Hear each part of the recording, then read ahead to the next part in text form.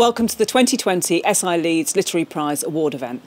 As you know, it's been a very, very unusual year this year, and this is first and hopefully the last time this event will only be presented online, but we're very, very pleased that you can join us. The SI Leeds Literary Prize is the only prize of its kind in the UK. It's for unpublished fiction by Black and Asian women writers based in the UK, and the fact that it's for unpublished fiction is really, really important. Crucially, it means that our writers have complete freedom to write whatever they want without fear of publishing trends or expectations. Since the prize has been awarded, many of our writers have gone on to achieve both critical acclaim and commercial success.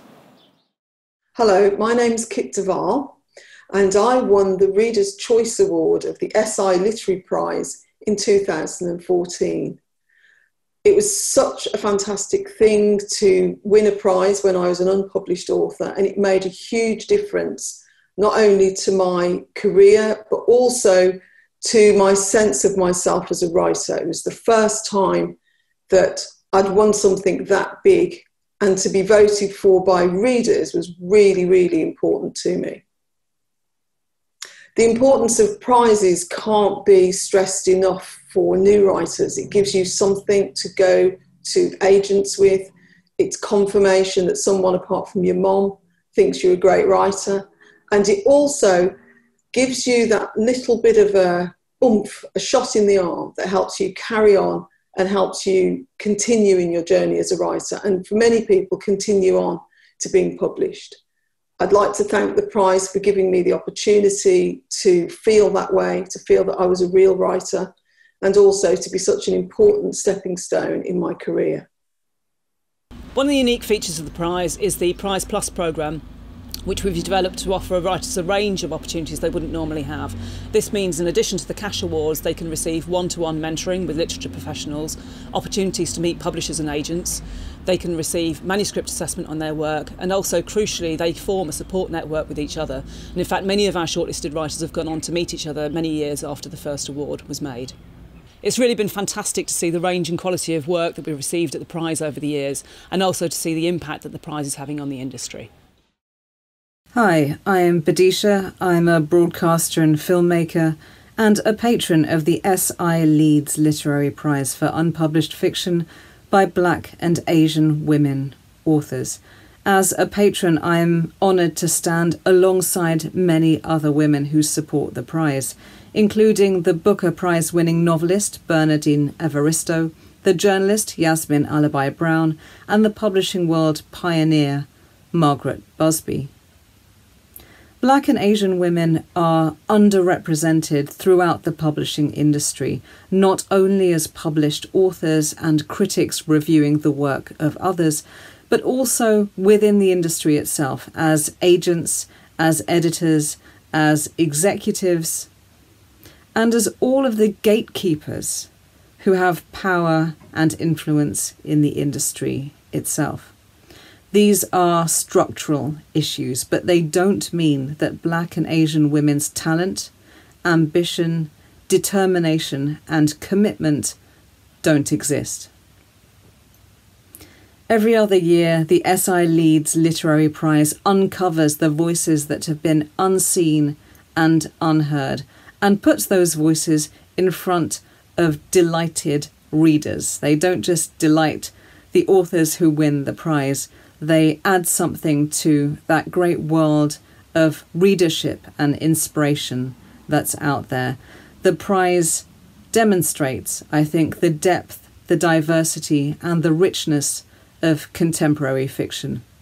So let me close this short video by saying how much I congratulate and celebrate the long-listed, shortlisted and winning authors of the 2020 SI Leeds Literary Prize. And I look forward to enjoying your careers in the years and the decades to come. I'm delighted to say that the range and quality of the work this year has been astonishing as ever, and the judges have really, really enjoyed reading the work and found some very difficult decisions in choosing this shortlist.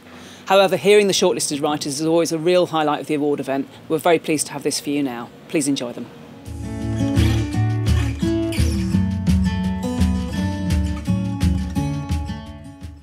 The Sun Sets in the East, Chapter 1, Beyond the Pale.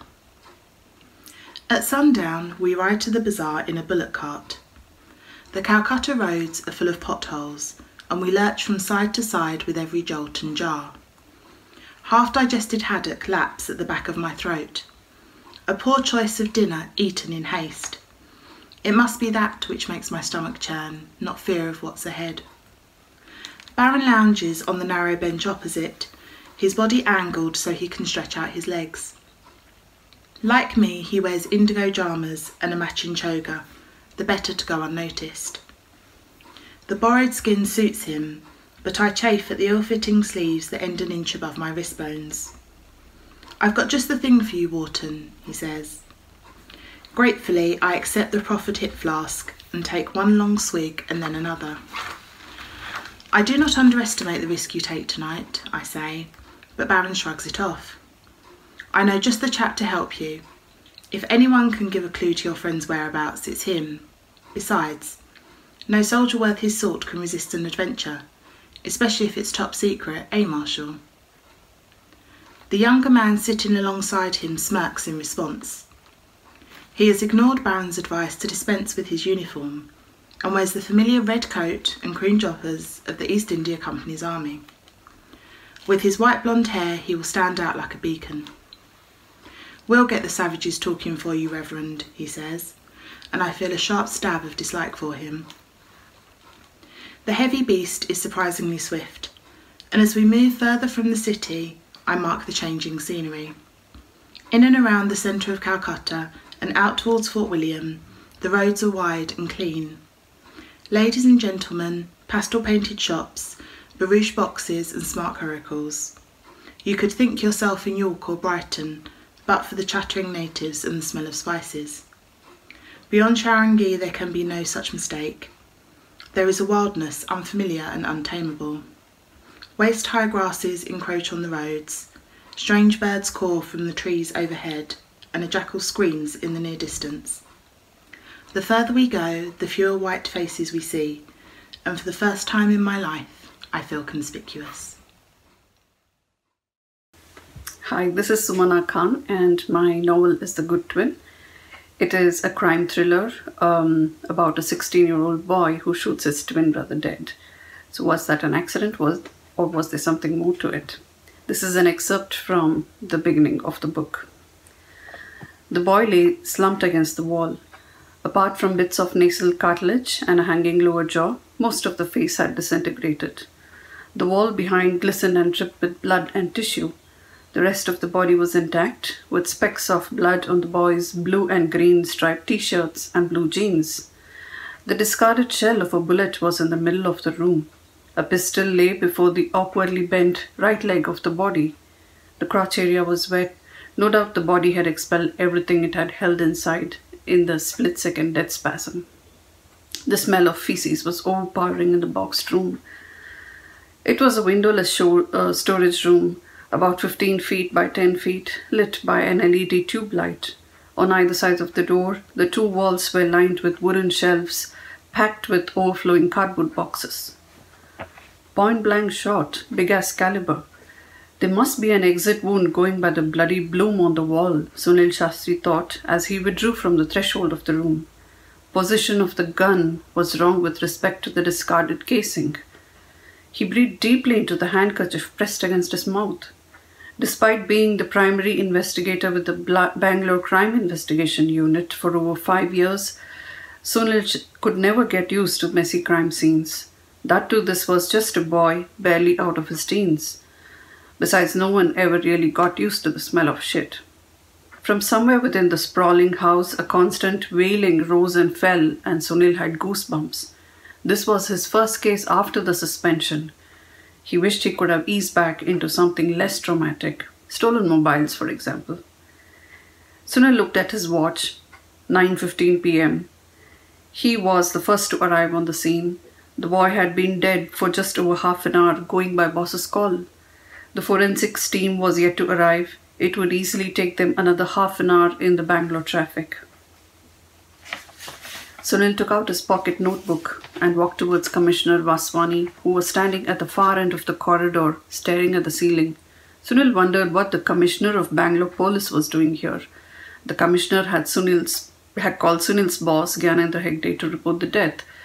Then Hegde had called Sunil, and Sunil was getting ready for the New Year's Eve party. Banana milkshake and paneer biryani at a highway dhaba on NH7.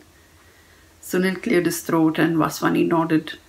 The forensics team should be here soon, sir. I'd like to take your statement meanwhile, if you're up to it. Let's go to the living room, Vaswani said. Sunil pursed his lips as he followed Vaswani. Everyone knew Vaswani was given to dramatic performances now and then. The funeral crier. Great-great-grandma was dead. She had been 106 years old. The whole village was touched by an eerie atmosphere of relief. It seemed as if everyone had been tacitly waiting for this moment to arrive. She had been great-great-grandma to everyone in the village. She seemed to have lived forever, and she would never die. I felt a taint of surreptitious excitement and a shameful buzz in my chest, since I would earn some money from her epic death. A young woman wearing a white linen gown approached me in the crammed kitchen. Several village chefs and their helpers were preparing food amid much shouting and chopping. I could hardly move, as I was surrounded by stacks of large cardboard boxes with fragile porcelain printed on them. Can you really make everyone cry? Yes. Sorry, but I'm a bit worried. If people aren't sad enough, my uncle will be mad at me. She did sound a little worried. Don't worry. You'll see lots of tears. I took a brief look at myself in the mirror. My face was pale. My eyebrows were painted long, and my lips were bright red. My bum was neat and high, and there were some strands of hair along my temples and beside my ears to cover my wrinkles. The courtyard was spacious but neglected, with weeds squeezing through the gaps between the chipped stone slabs. The guests were mostly sitting on small stools and benches. Some people were chatting, some were staring at their phones, and some were cracking sunflower seeds. There was no sorrow or grief in the air yet. Most people wore indifferent expressions. When someone died at such an age, there would be a sense of detachment for the funeral goers. It was something along the lines of, oh, I wish I could live for so long. So self-pity overwhelmed the mourning. It took me 2 hours to get ready. I removed every single hair that could be deemed unfeminine, even though I don't believe in any of that. I painted my toenails and fingernails. I spent time on my makeup. I bothered with eyeshadow and added mascara to my usual eyeliner. I used a brush on my eyebrows, blusher, lipstick, the works. Then I put on this fitted black dress bought especially for the occasion. It accentuated all my curves. I don't usually notice that sort of thing, but on the way to meet Alex, I got a lot of looks. One guy even said, "You're lovely," but he was standing outside the betting shop, so it didn't count. Alex was already waiting for me when I got to the restaurant. I handed the waiter my coat and sat down. Alex smiled and said it was nice to meet me. He didn't mention my appearance at all. We ordered starters, camembert for him, tiger prawns for me. For the main I chose the sea bass, and he went for Wagyu sirloin steak, medium rare. The wine arrived, a bottle of his choice, and it was good, though drier than I would have liked. We ate our starters, talking about politics and the climate. As soon as the plates were cleared, he said, "So, you're friends with Lily?" "Yeah, we work together." "Has she said anything about me?" I took a breath and glanced down at the table. She said, "You're her brother's friend, good looking." She wasn't lying about that. I smiled, and so did he. She said you were bright, funny, and ambitious, and had just set up your own business. His smile grew bigger. "She's something else." I nodded, slowly, the heat rising inside. Our waiter brought over his steak and my sea bass. "She's absolutely stunning, you know? White women are always trying to tan themselves to look like that. The long wavy hair and the figure. It's hard because she's my best friend's little sister, but she's the kind of woman you marry." I swallowed a few times to try and stop the heat from rising, but it wouldn't stay down. I focused on Alex's steak and tried to calm myself, but a burning pressure was building in my throat, making my eyes water. The burning rushed into my mouth. I bit my lips, tried to hold it back, but my mouth opened and fire shot out, engulfing the table in red, orange, and yellow flames. All was quiet, and all was still.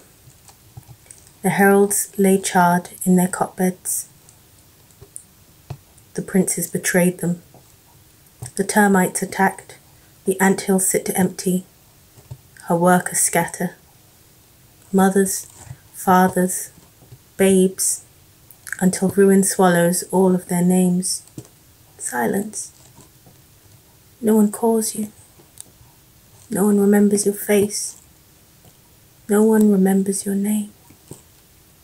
It is only the dust that is yet to settle, that coats the nostrils and the lungs, that fogs the mind. The memory is gone, and we are alone, yet we are many. Those who took heed made records. Those who took records took heed. They lay prostrate to new kings or dead at their feet. We cannot remember all. We cannot remember. Buipe Market, 1471 AD. There are no friends waiting for you in Bonomanso. Ya twiddled a tight coil of hair at the nape of her neck to calm herself down.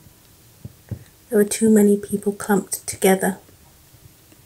Too much rubbing of bare skin. She had stopped counting the number of times she'd been knocked over by Buipe's inconsiderate market folk. She stood shoulder height with the masses, while traders hollered their prices in the late morning heat. She struggled to keep up with the rest of her travelling party, her grandfather, Nana Beni, his old friend, the Muslim scholar, Al-Haji. Her hands pressed on the table stools for balance as the wave of people attempted to separate her from her guardians. The table stretched in 2 narrow rows filled with produce in brass and earthenware bowls. Occasionally, the densely packed rows of tables were punctuated by sellers engaging customers from the ground up. They sat on mats next to large pans of spices, sacks of ground nuts or hulled millet. Her eyes darted past them in blurry colours, purple kola nuts, white garden eggs, green and yellow Scotch bonnets, and bright red tomatoes. No sooner had she blinked, she had lost it. This is an extract from my short story Waterlogged, which appears in my collection of short stories, Things We Do Not Tell the People We Love. She had settled for him knowingly because she was so tired of being alone, of waiting for her situation to change. The truth was, she'd been in love with someone else for years, ever since university, but this boy, Leon, never took her seriously enough. She was never officially his girlfriend, merely his bookend, the one he came back to in between everyone else. Every time he drifted away again, she sat in her pale blue nightgown, crying at the kitchen table, while her housemates made her cups of tea and told her he was a dick anyway and she deserved better. Everywhere she looked, everyone else was getting married. One by one, her flatmates moved out to move in with long-term boyfriends who would sooner or later become their fiancés. When she finally told Leon that it had always been him, and she asked him to commit, aware that she sounded like a teenage girl suggesting they go steady, he put his hands to the side of her face and said earnestly, "Darling, let's talk about this tonight." But tonight never came because he never called and never again picked up his phone whenever she rang him. The idea of him was a fantasy. Leon would never have done what he'd have to do to be accepted by her family anyway. In the end, oblivious to their daughter's heartache, her parents found Haroon for her. Haroon and Shona had only known each other for 18 months before Rafi was born, 16 of those as husband and wife. He proposed, or rather his parents did, after they had met just 3 times, twice of those in the presence of their families, and a swift 2-month engagement followed. After years of rejecting similar suitors, mostly because of Leon, Shona was swayed to marry Haroon by the pros she carried in her head, all the things she felt ashamed of thinking about. At least he shared her background. At least he lived alone. At least she wouldn't have to move in with in-laws she didn't know. Sometimes she thought that she could love him, if only he toned it all down a little, if only he noticed the little things about her, like how she liked to be held in bed, or how she loved to have someone tuck her hair behind her ear, or if he ever paid attention to the books she liked to read. Haroon was not a reader. He didn't have time for fiction, he said. Of all things, maybe it was this that Shona regretted the most, that he lacked imagination, that he didn't see beauty or poetry or the possibility of love in unobvious, subtle things. But Shona had known all this about him. She had accepted the certainty of this way of life over the unknown of waiting for Leon to change. She had always thought that she could live with it, that the stability of a family she could call her own would in some way make up for it. But more and more, there were days when she was no longer sure.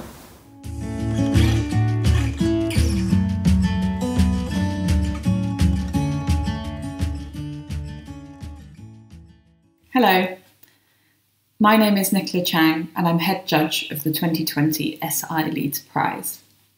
I'd first like to extend my thanks, first and foremost, to all the writers who submitted to the prize, to my fellow judges Khadija George, Malaika Booker and Yvonne Singh, and to Fiona Go, director of the prize, as well as the whole team working hard behind the scenes to pull this off during such a challenging time.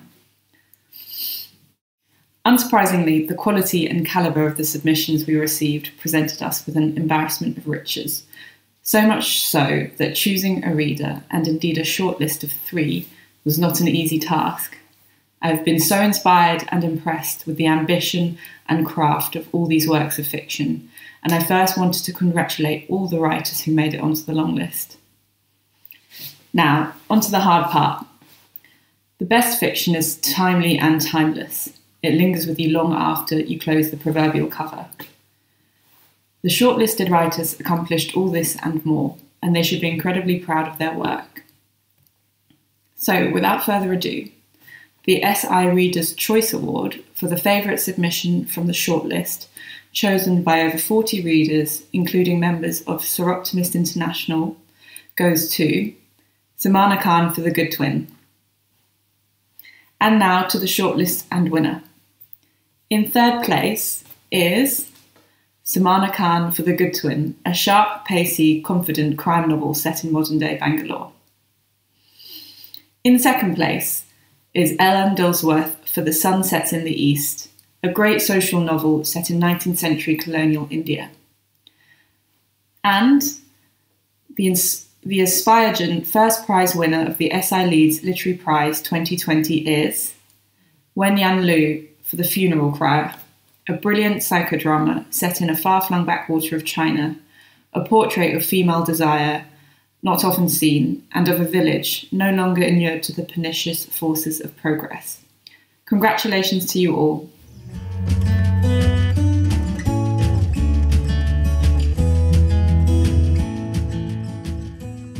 Hello, I'm Wenyan Lu. Years back, I would never ever thought or dream that I would win this prize. And I was so excited and speechless when I heard the news. And I stood, kind of don't believe it. But at the same time, I'm actually more grateful than anything else. I want to say thank you to all the judges and to the organizers of the Leeds Literary Prize, especially many thanks to Fiona. She's done so much for us. And many special thanks to the other shortlisted writers. I felt like we were connected and we have met each other virtually, but feel this is such a lovely writing community. I know there are people like me. And the reason why I didn't think I would win was they were so brilliant. And I want to tell them, we're all winners. And I want to say thank you to all the people who have encouraged me through my journey. And I want to tell people who doubt their writing, keep writing. Don't worry. Don't think about what you are writing about. And just do it.